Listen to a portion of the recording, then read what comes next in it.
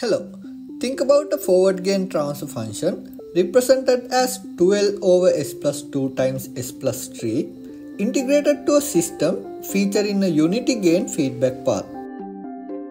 The transfer function for the closed loop system can be written as gs over 1 plus gs and can be further simplified as follows. When we use a step input as our reference signal, the output yt will have the shape of this form. To achieve better control of the output, we can introduce a controller to the system. Let's consider adding a controller for our system represented as s plus 2 over s plus 10. Now the closed loop transfer function for our system is gscs over 1 plus gscs and can be further simplified as follows. When a step input is introduced to our new system, the output yt will take the form as follows. The system now has no overshoot, indicating improved performance. But implementing a physical controller using analog components is quite hard. To overcome this problem, we usually implement the controller inside the computer. Now we face a new challenge. Since we are working with both analog and digital domain, we need converters within the system to convert signals between them. To convert analog signals to digital signals, we use analog to digital converters. When a signal is fed into the ADC, it samples the signal at regular intervals, providing a digital signal.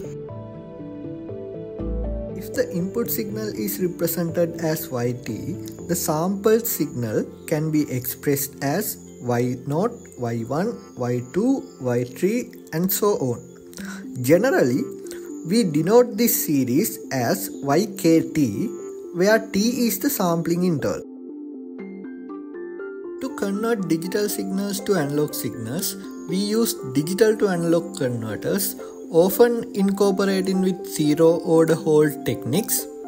When a digital signal is fed into the converter, it produces an analog signal by simply holding the value of each sample. This can be mathematically expressed as follows.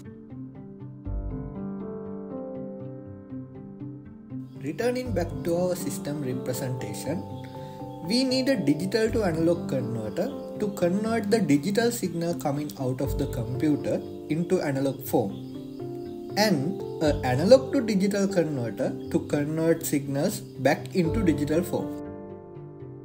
For now, let's keep aside what's happening inside the digital computer and focus on what's happening outside it.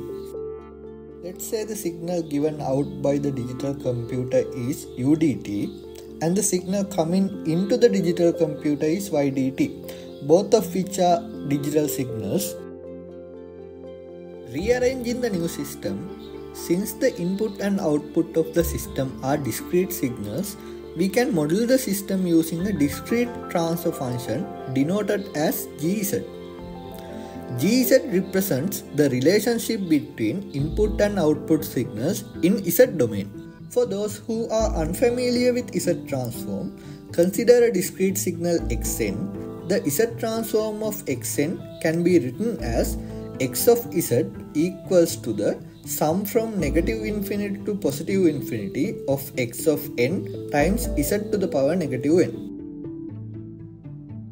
Going back to discrete domain transfer function gz can be written as z transform of ydt divided by z transform of udt.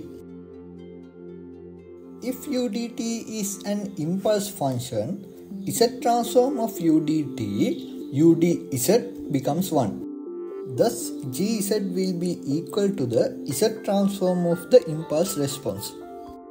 In order to find gz, we set an impulse function for udt. It will be fed into the digital to analog converter, resulting in the curve corresponding to u step t minus u step t minus capital T, where u step is the step function. When this signal is fed into our analog plant GS, and if the step response of GS is y step t, according to properties of linear time invariant systems, the output of GS would be y step t minus y step t minus capital T. When this signal is fed into analog to digital converter, the ADC will sample the signal at regular intervals and give a discrete output as y step kt minus y step kt minus t. This is the output of our system, where y step t is the step response of our analog system GS.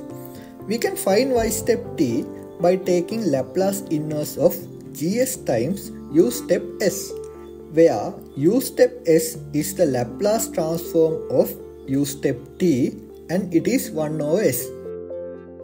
To find y step kt, we can take Laplace inverse of gs divided by s at t equals k capital T. Now we can find gz, which is the z transform of the impulse response. Applying the property of time delay, gz can be represented as follows. For our analog system GS, if we apply the formula, we can establish a relationship for GZ as follows. If we choose a sampling period of 0.1 seconds and plot the impulse response of GS and GZ, we would obtain a graph as shown.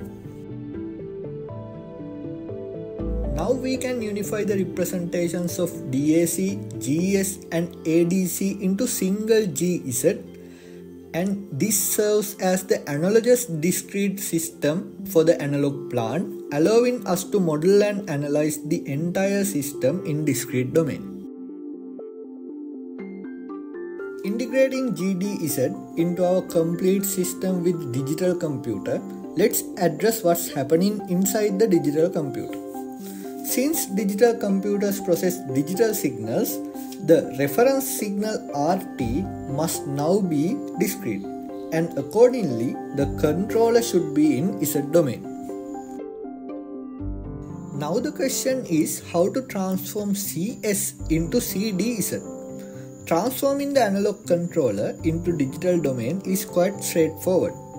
We mainly focus on 3 methods to perform this task. Let's start with forward Euler method, where we replace every s in CS with z minus 1 divided by capital T, where capital T is the sampling interval. The next method, backward Euler method, involves substituting s with z minus 1 divided by tz. And then the Tustin's method or bilinear transformation method involves substituting s with 2 times z minus 1 divided by t times z plus 1. For this example, let's proceed with Tustin's method. We can obtain CDZ by substituting 2 over capital T z minus 1 over z plus 1 for s in CS.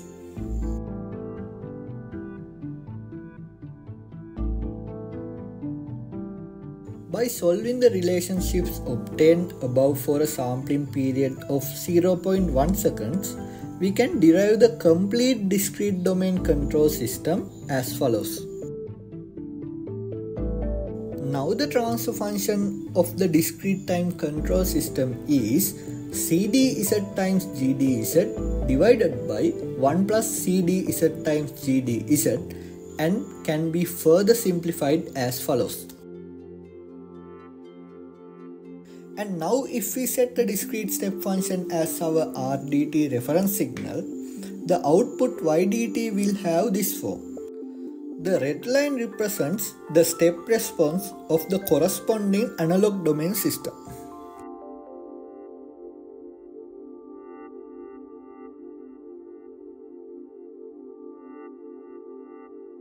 And that's all for the first part.